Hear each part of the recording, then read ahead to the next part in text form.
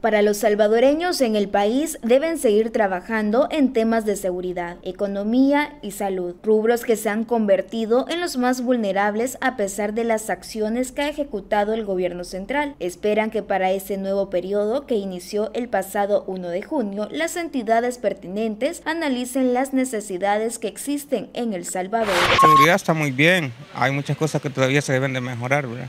En cuanto a la cuestión de economía, también a las personas que tienen o están buscando esas oportunidades de empleo que se generen nuevamente, ¿verdad? Algo que proyecte para más que todo la juventud. A pesar que la población percibe mejorías en el sistema de salud pública, aseguran que no es suficiente. El Estado debe de velar por brindar atenciones de calidad a los pacientes, en especial a los adultos mayores. Se ha hecho bastante, pero hay que mejorar aún más.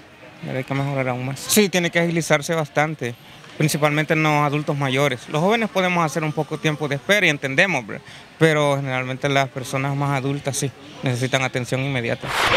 Sí, el país está lleno de necesidades, el empleo, muchas cosas que hacen falta, ¿va? Que haya, vaya por lo menos el medicamento, la atención hacia el paciente, más al día, más pendiente, menos descuido.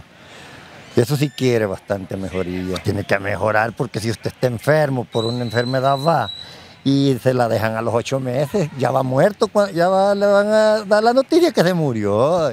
Eso tendría que haber más movimiento. Marixa Arteaga calificó de manera positiva el trabajo del mandatario Nayib Bukele durante su primer quinquenio. Para ella las expectativas son altas, por lo que pide que en los próximos años sigan los proyectos que beneficien al pueblo salvadoreño. Lo que más interesa ahorita, ¿verdad?, son las fuentes de empleo y quizás que le diera continuidad a lo que son los empleos que está dando del extranjero, ¿va? Porque eso es una ayuda que está dando.